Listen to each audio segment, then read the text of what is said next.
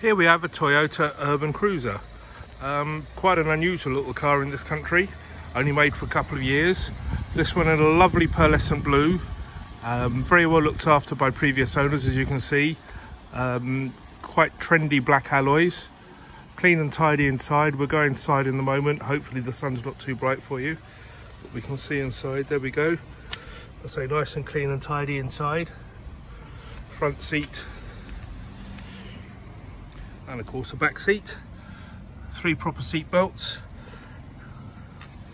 There's a close up of one of the alloys, and just through there you can see nice new back brakes. Discs and pads were done as part of the sales service.